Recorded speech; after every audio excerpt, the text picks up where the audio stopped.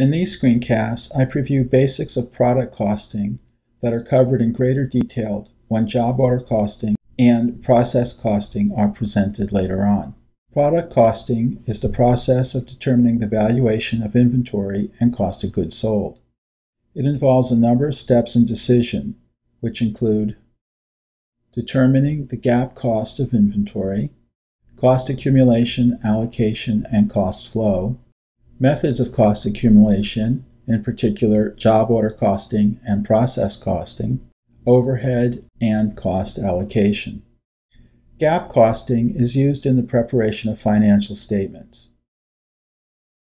However, GAAP costs are not correct in some circumstances, and it is important to understand how GAAP costs are created in order to be able to recognize situations where GAAP may not measure relevant costs.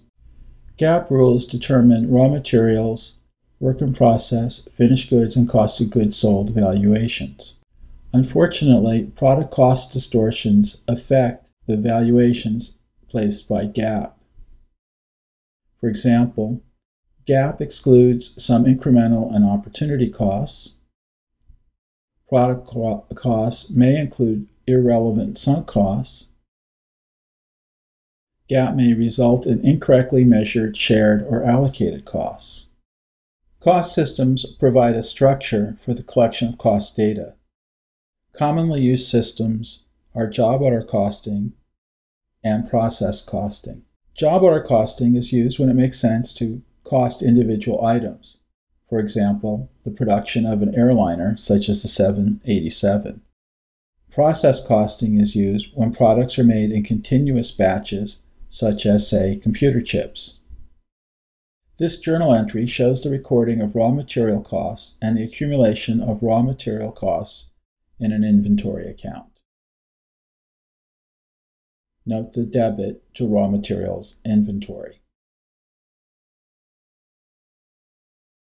The process of recording raw materials also applies to purchase parts, such as those used in modern supply chains. For example, Boeing purchases large 787 components that are subcontracted out and then added to work in process inventory. Here is the accounting for the transfer of raw materials to work in process. Notice the credit to raw materials and the debit to the work in process account. Similarly, we could add labor to work in process by debiting work in process account and crediting something like wages payable.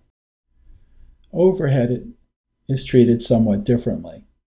In order to better understand and control overhead costs, the elements of overhead, such as the depreciation on manufacturing equipment, are often accumulated in an overhead control account before the costs are assigned to work in process. So, for example, the depreciation on the truck is added to the overhead control account rather than added directly to work in process. This shows the transfer of overhead costs to a particular work in process account. Notice once again that the transfer in cost is accomplished by a credit to the overhead control and a debit to the work in process account. When an item is completed, the costs are moved from work in process to finished goods.